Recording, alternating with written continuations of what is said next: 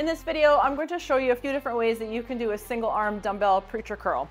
So the traditional way is with a preacher curl attachment for your bench or a preacher curl bench at the gym. You want to lean your chest into the bench, let your upper arm rest on the bench. Inhale as you lower down, under control, going to full extension. You want to straighten your arm right out because when you come back up, this is where you're feeling the most tension on the bicep. So exhale on the way up, down nice and slow, getting a fully straightened arm at the bottom. Exhale on the way up and down, slow.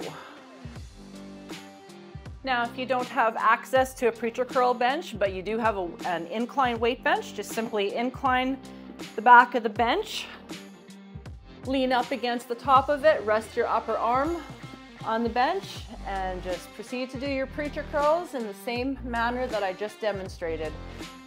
The slow eccentric and the fully straightening your arm is the most important cues in this exercise. Now, if you don't have access to a preacher curl bench or a regular incline bench, you can use a physio ball. It's easiest if you can go against a stable surface to plant your feet against for stability.